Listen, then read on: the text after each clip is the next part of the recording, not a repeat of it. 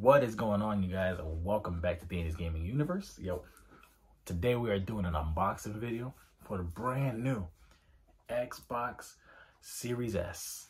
Not X, Series S. And we got the pulse right there. We're gonna open this thing up and we're gonna compare it to the Xbox One X that I have right here. Yeah, I just want to see what the difference is. You know, we're gonna see the size difference. Obviously, you know, I messed this part up, but it is what it is. But look, here goes the specs in case y'all want to see the specs on it. 120 frames per second is what I'm super excited about.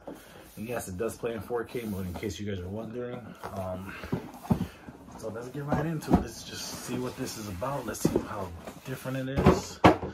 And wow, this one is small. It's extremely small. So look at that. Look at that, y'all. What y'all think? It's real nice, like they wrapped it up like a Christmas present. It's pretty cool, obviously. They got the power your dreams. Let's move this out. Booyakasha.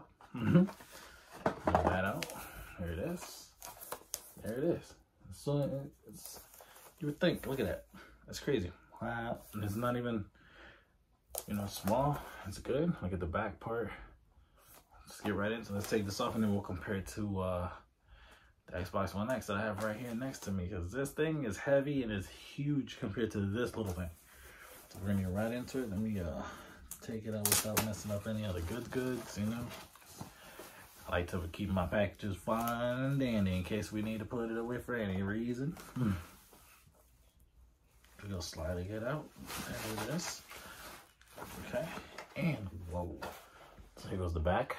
This, as you can tell, it's the new expansion thing. And yes, you can also buy the those external hard drives too. You don't only have to get these that go here. You can actually get the regular ones that plug into the USB ports, and you're good to go. So don't let them try to fool you with that. Definitely can do it, because these are wicked expensive compared to the ones that you just plug into the USB and boom, you can put it right on top of here and you're good to go. And you have a whole thing. Goes to the top part. I like the vents. So it reminds me of the Xbox One S with the whole vent on the top part, which is pretty cool, as you can see up close. It's a really nice thing. It has a lot too. It's pretty cool. Here goes the bottom. Look at the bottom, even has vents down here. That's cool. So this part right here is a big fan. You can't really see it, but you know, that's a huge, you probably could catch a little glimpse of it right there when I do this. But yeah, there you go. Yeah, so it won't overheat, and they've been doing a pretty good job with that. Even the regular Xbox Ones have been pretty good with that, so it's awesome. At least with the, you know, the PS5 and stuff, it's a big fan. It's a huge fan all around. It's just pretty cool. It's like it's just in a little spot. So one best part about it is all you have to do now, look at the front, it has a USB port. Obviously the sync thing for the controller is right here, which is good. The on button is right here. I kind of like this. It has weight to it, but it's not bad. You got vents here, and you got vents here. Also, you know, so you got vents pretty much all around. You got little vents here and the little corner here. You got the big boy up here. So it's not bad. I like it.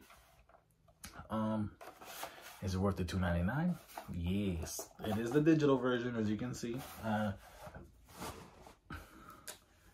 didn't mind getting it digitally because most of my games are downloaded anyways from here.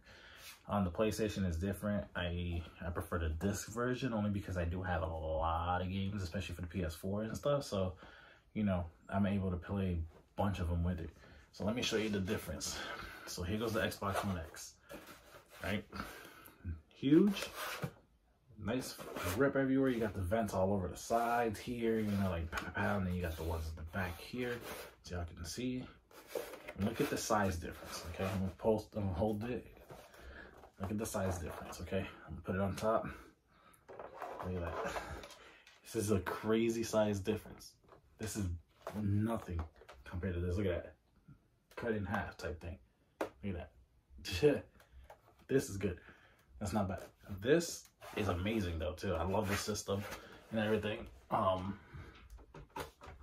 So best part about this is you can definitely stream or play games in 4K Ultra HD, so it's good. 120 frames per second. You're not losing out on anything. I say, you know, go for it. It's worth it. Let's check out the controller and everything. So it does come with this right here. It's just showing you, you know, download the app and stuff. It shows you the connections and everything, which is pretty cool. Then in the back, it shows you, you know, how to pair the new controller to it and everything. So this controller is very interesting. So let's get right into it. Well, this is nice. Here's the controller. We're gonna open it up. Let's get right into this thing. And we're gonna see. Okay. Ooh, it feels good. It feels really good. It comes with batteries. So you get some Duracells with it, you know, and some Duracells. Let's go. And here goes the new controller. This is interesting. So this is technically an Elite controller. The only difference is you got the share button in the middle now, which is pretty dope. If that's good for streaming, fine, click it, do your thing, set it up the way you want to go. If you want to share a clip with your friends or a video or anything, even your gameplay at this point in time when you're like whatever, just pop, click on that and share it on. Gives you the options. It has grip pretty much everywhere. I don't know if y'all can see it. There's grip everywhere on top of here. It has grip. It has like little grip dots and stuff. It's pretty cool. It has grips, which isn't bad. Yeah, everything else pretty much resembles the system, the Xbox One controller and everything. So it's pretty much the same. The only difference is, like I said, it has grip pretty much on all the good spots. You have good grip on it now. It has like little ridges. I don't know if I can catch it on the camera and everything, but I'm trying to. And as you can probably see a little bit. But, you know, the buttons, the L buttons and stuff all have it here. This is all gripped out, which is good. You know, you can't really go wrong with it. But, yeah, it's worth it. It's 100% worth it. In my eyes, what else does it come with here besides that and batteries? It comes with the HDMI, high-speed 4K HDMI, and obviously the power cord. And it comes with the book over here. But yes, you know, that's the review on the Xbox One X. The One S, I should say, the Xbox Series S, I mean. I'm so used to the Xbox One X that I have here that I'm like, you know. So it's the review for the Xbox Series S, the new controller. The share button on it is really nice in the middle. This has vents pretty much all around the whole console. So, you know, you can't go wrong with that. I say if y'all gonna really thinking about getting it, I would say go for it. You can't go wrong with getting the digital version anyways.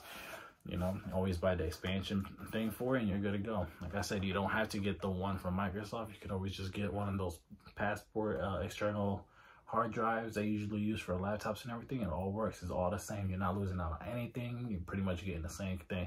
The only difference is that it's not attached to this thing. It'll be attached to the USB. That way you can take it anywhere you need to go. If you need to go to one of your boys' house or homegirl's house, whatever that has a system, pop your thing in and you got all your games right there. So that being said, yeah, man, I hope y'all liked it. Don't forget to hit the subscribe button, yo. Share my videos, yo. You know what I mean? I got a lot more things coming up.